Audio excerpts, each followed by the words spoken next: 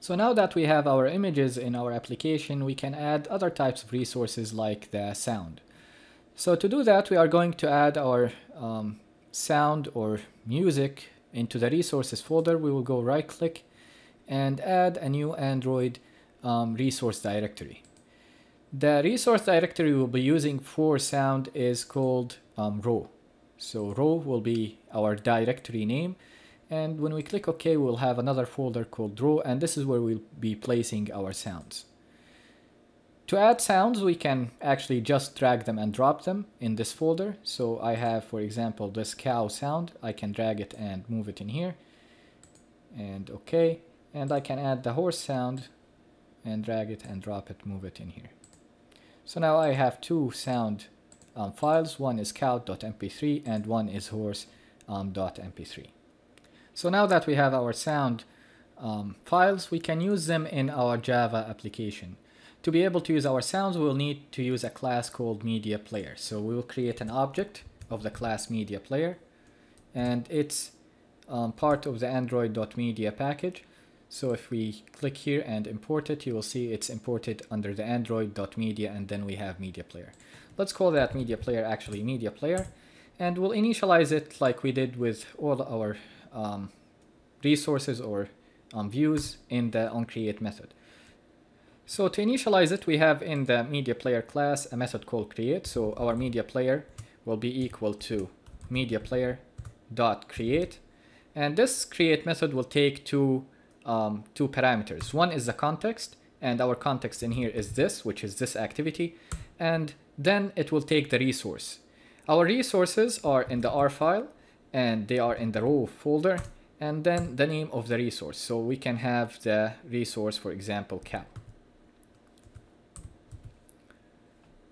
which is the cow sound. So now that we have our MediaPlayer object, we can use it to start, pause, and play the music that we have or the sound that we have in that resource. So let's go to our change method, which is what we get when we click on the change. And let's say when we want to set the image to cow, we want to play the cow sound too. So in here, if the image was set to cow, when we set the image to cow, we want to play MediaPlayer, and then we have the start, and that will start the sound that we have there. So if we run this, it will compile it again and reinstall the application.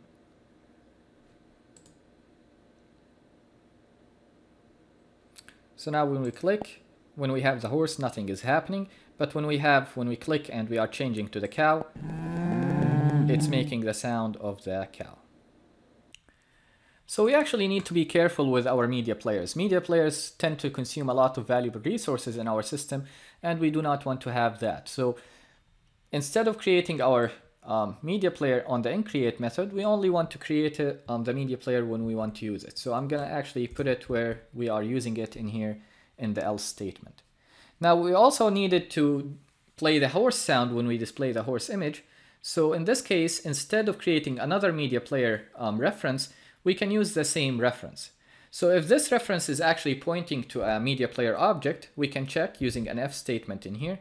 So if my media player object or reference is not pointing to null, it's already pointing to something, so it's not equal to null. This is the reference. In that case, we want to make this media player or release that media player reference from that object, so release. So this will release it, free up some resources for me, and we want to make that media player reference point to null, so we'll make it equal to null. So in this case, if we have the media player object created with the cow sound, we are releasing it and making this reference pointing to null. And now we can actually use that media player and or reference to create another media player, so media player object, so MediaPlayer.create, and we can use the same context, which is this, and now our r.row, and we want to play the horse sound. Now the same thing we will do to the cow. So if my media player object is not pointing to null, we want to release that media player reference. So if my media player is not pointing to null, we will release it and make it equal to null, and then we will assign it to this media player object with the cow sound.